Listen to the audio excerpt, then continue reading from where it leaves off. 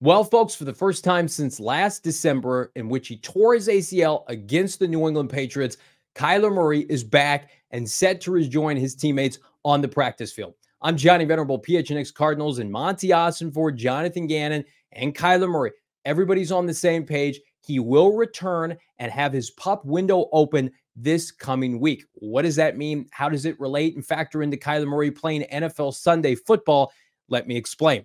Coming off of the pup, you have 3 weeks, a team does, to activate that player onto their 53-man roster. If they fail to do so after 3 weeks, that player is subsequently lost for the remainder of the season onto injured reserve. So I think we can all agree that's not likely to happen, but that does give the Cardinals an ample time period to say, okay, Kyler Murray, you are part of the 53-man roster. Let's see what you've got at practice over these next 3 weeks. Now, we have been told here at PHNX Cardinals, the Cardinals themselves would like Kyler Murray to complete at least 2 weeks of practice in preparation for a Sunday game day, which means that you can immediately remove the likelihood of Kyler Murray playing Week 7 against the Seattle Seahawks. That will be Joshua Dobbs. What about the following week? Week 8 at home against Baltimore. I would say 50-50, pretty good chance of happening, but we'll see.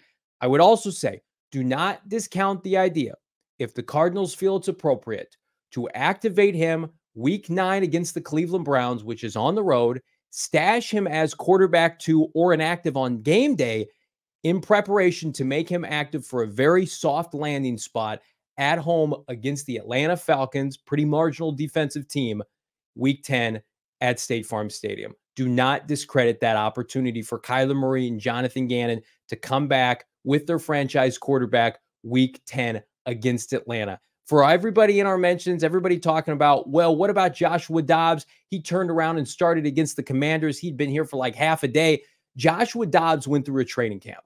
Joshua Dobbs went through a preseason.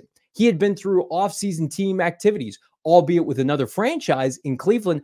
Kyler Murray has not participated in a team practice circa 2022 when Cliff Kingsbury was the head coach of this franchise. So while he's in tremendous shape, he's itching to get back. He will be back this week on the practice field. Football shape is different than rehab shape. Kyler Murray has not taken exchanges, as we know, from Yelda Froholt, the team center, under center. He's got to get his cadence going with the receivers. He's got to run a team drill, right?